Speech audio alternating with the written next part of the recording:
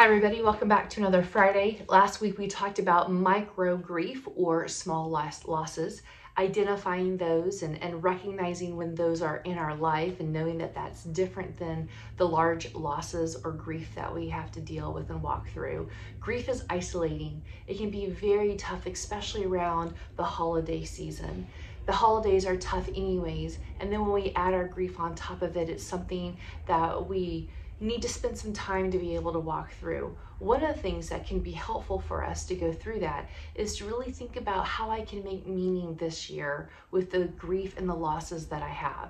What are some of the traditions that I want to continue that meant a lot to me, or that had deep meaning and allowed me to have a connection with that person that is no longer here with me? Maybe I need to start a new tradition. What would it look like to figure out or to think about something that would help me move forward? I've had clients in the past create things that have meaning and purpose that gives them a sense of connection with that person that they've lost. And that's been a powerful way that they've been able to move forward with their loss and with that connection with that person. Personally, I had my grandfather pass away in middle school, and I remember sitting next to him and watching White Christmas. So each year I've watched White Christmas and I think about what it's like to be with him. He was a very important person to me in my life. So having that connection and being able to maintain that gives meaning to the holidays in a new and beautiful way.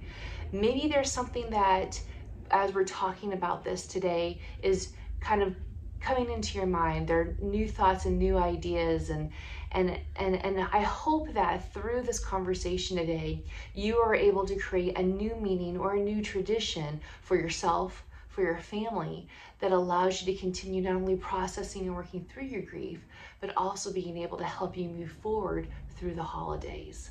Have a great weekend, and I'll see you next week.